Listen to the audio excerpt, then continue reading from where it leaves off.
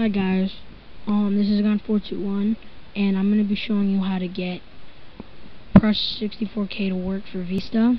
And if you saw my last video, I told you how to get project64k and how to get Super Smash Bros. Online.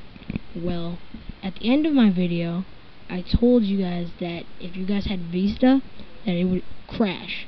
But since I have this problem because I have Vista, I know how to fix it. And that's what this video is about. And what you're gonna do is you're gonna go to your internet browser,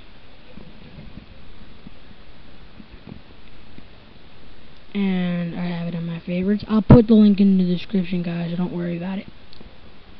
So we're gonna get this. Alright, this is the thing that fixes the emulator.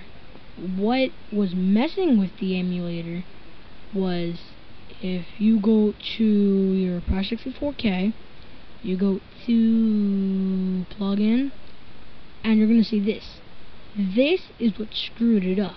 This is what totally screwed your project64k and what crashed it. So, what I have in your browser, what you're gonna have in your browser is you're gonna overwrite that with this.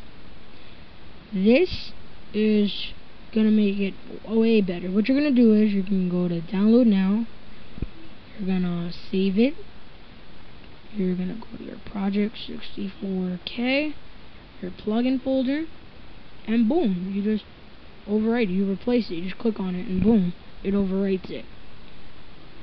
And when it's done, you're gonna close it, and that's it, guys.